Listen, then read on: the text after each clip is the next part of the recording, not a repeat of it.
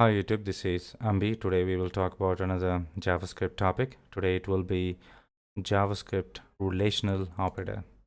It will check the relation of 1 or x to y. Let us look at those relational operators. First one is in.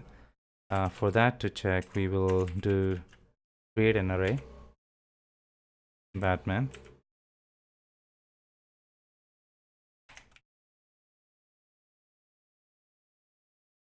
Superman and Flash.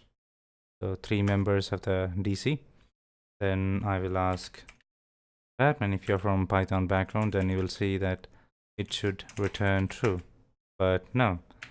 But if I say 0 in DC,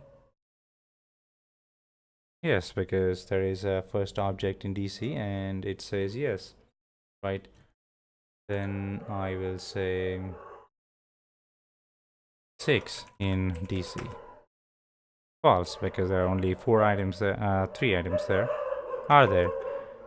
3 in DC. Wow. Okay.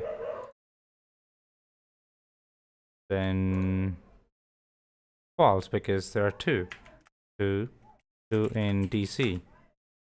Yes, it is, right? Batman in instance of DC. No, because you can't. Instance of is something else. You can't check whether it is an instance of checks whether it is a member of a class. Since we have not talked about class here, we are not going to go there, but it will check whether it is a particular type of instance.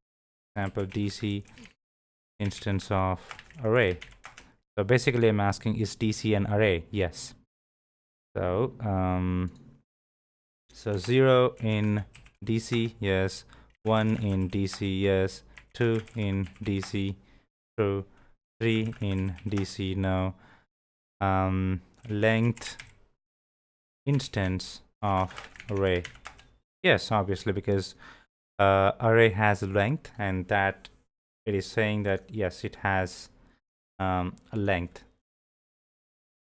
So that's all we had for today when we are where we were talking about relational operator. We will use this extensively when you are running a function or writing loops, and then we will talk about these in length, because using these will give you a more better clear idea than talking about them directly. So thank you for tuning in. Have a great one.